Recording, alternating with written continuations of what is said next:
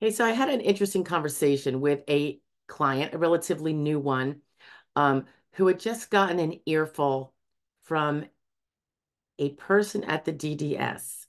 Supposedly, it was like a third level manager.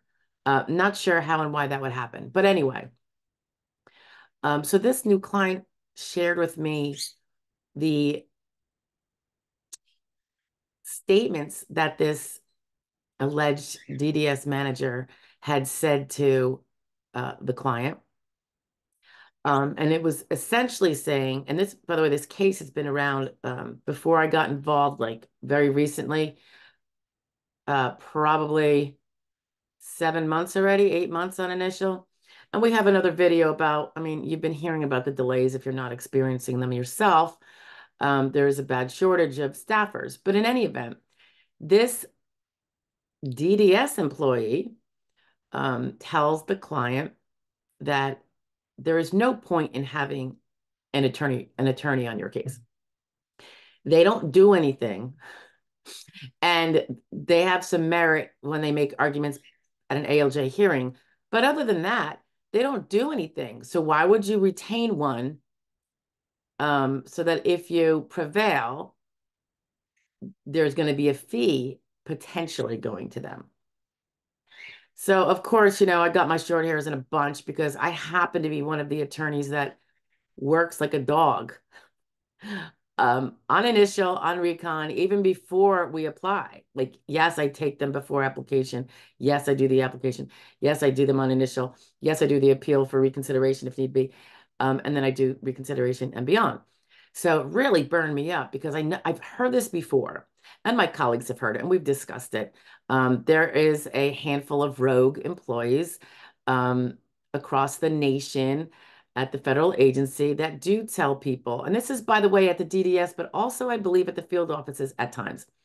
Um, and I don't know, some of them clearly have chips on their shoulder, but sometimes I think they might not have a lot of experience, um, perhaps with the kind of attorneys that do things like some of us do, that this is our profession. We're not just dabbling like some law practices or factory volume based companies do, who don't do your application, who don't advise you throughout the course of the function report and the work history report.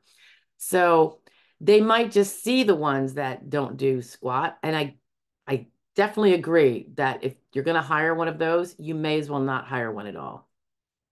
But if you are if you are vetting your professional, you either know them by reputation that they do all these things. And by the way, working, drafting all of the documents that go in, which is what some of us do, is not the only thing to be done on an initial recon. It's extremely important though, because claimants pro se tend to screw up their function reports and their work history reports very regularly, if not almost always. So that might be one thing you would want to ask when you are seeking representation. Obviously, if you have a vocationally weak case, you might beggars might beggars can't be choosers, as they say. You'll be lucky to get any representation.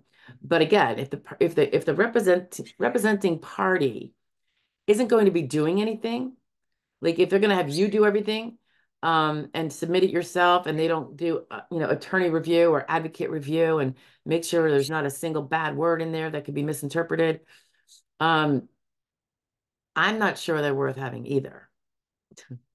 Um, it depends if they have something else up their sleeve. I don't really know, but other things that I think a representative who's doing the top job that you deserve would be doing is advising you, um, based on your alleged impairments, what kind of treatment you should be pursuing.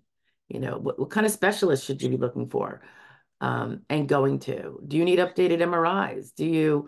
Um, should you inquire about physical therapy or other forms of pain management? A lot of times it takes, it's a I don't want to say it's like a coaching thing, but sometimes you have to really pull people by the hand, to get them to activate on their own behalf for the things that only they can do. It can be getting them to report when they do go to a doctor, because otherwise they keep it under their hat. Some people just don't naturally share it to their representative. Some representatives have no methodology for gaining that information. So the client doesn't know what to do. If they call, they're not going to get a call back. So you might want to inquire if there's a portal that the attorney or the non-attorney rep uses to allow you to, message them when you go to a doctor, upload a document that, has the requisite information about a new doctor or a new provider. Do they have those kind of things? Do they have places where you can upload anything you happen to come across that you think might be important, you want them to take a look at? Do they have a message system where you can message them? Not always are you going to be able to grab them on the phone. People are working, I don't want to say 24/7, but some of us practically. But you want to at least have therefore a message system and or a texting system, as well as voicemail. Do they use Zoom and have Zoom meetings when needed? Do they or are they limited to phone, which is fine. For some of us, we think Zoom or MS Teams is a great way to have a little face-to-face contact so we can feel a little more joint and teamwork related. I think it does help personally. But if you are concerned that you don't want, or you've been told, there's nothing an advocate or an attorney rep can do for you on initial and recon, it is so untrue. And frankly, I really think the staffers that are saying that could probably be fired for saying that. They're basically telling someone in a legal system, you don't need you don't need a lawyer, you don't need help. Now, if you're trained in this stuff, then maybe you don't need help. Sure, certainly. But if you haven't been and you don't know all those nuances, my guess is, I mean, short of being extremely high level, listing level, one of the ones that would win regardless, as long as you're going to all the doctors you should be, that's a different story. But that's the vast minority, guys, the vast minority. When you look at what was the recent chart they had up on initial, I think it's was it something like 60 or 72%, no, 68%, um, almost 70% then overall in the country. So I'm sure it varies a little bit in different pockets. Um, lose on initial.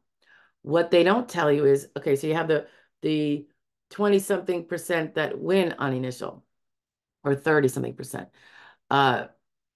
What percentage of those have representation? That versus not representation.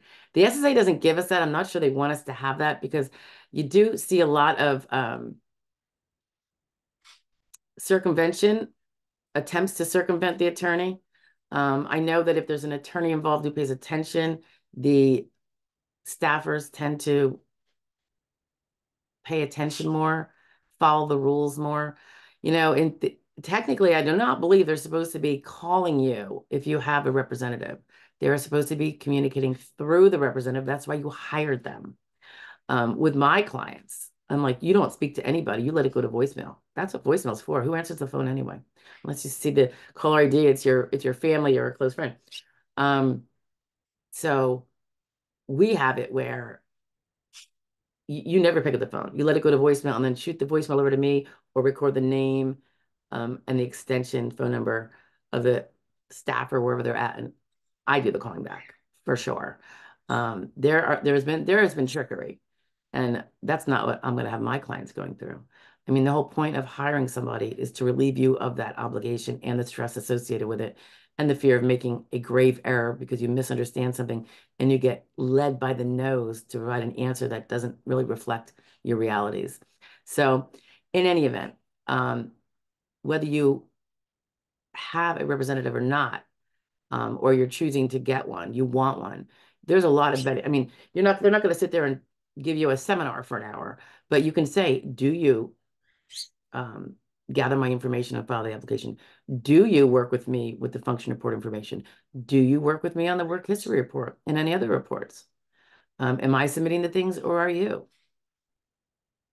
Do you have a communication system where if I need to get you information, I can shoot it up there without having to like maybe give it to a secretary and hope it gets in the file, you know. Um, all sorts of questions like that. I mean, it's not going to take long for them to answer. They know what their policies are and what their practices are. I do have many colleagues that don't work on those things, and they're good, but at that level, maybe they're not their weight in gold. Maybe it's not until hearing. I know some colleagues that won't even take a case until it's heading to hearing, and there are inferences about that. Maybe they don't know how to work up a case prior to that. Maybe they're not into gathering additional evidence, turning every stone, if you will, to find the more unusual areas where you can find evidence on initial and reconsideration. Um, the theory is that sometimes they just want that because they know you have a bigger chance of losing without them. And then you'll come to them. And by then the case has aged. And as you know, it's 25% of back benefits. There is a $7,200 cap. So I'd say by and large, for the most part, most people do not make anything close to a reasonable fee. But that's what sets apart the people who are professionals in the field and do it because it is their field. It is their, I don't want to say passion, that's such an overused word, but there's some of us that eat it, breathe it, sleep it. And some people just tack it onto an existing practice. And it makes a big difference, I think, what you're getting into. But in any event, you can find out how much they do. Just ask them. Because if they tell you they're going to help you work on the function report and then they don't, that's big. I don't think they would do that. Then again, I could be surprised. Anyway, just wanted to let you know when I heard about what this person was telling my person had already been through one attorney, and however that got separated, I don't know if there was a falling out or what happened, but apparently the person wanted another representative, and here I am, and I'm getting all this word about how the staffers are saying, you don't need a representative. Da, da, da. Well, she hasn't won yet. So are you sure about that? Just curious. All right, I'll talk to you later. Bye.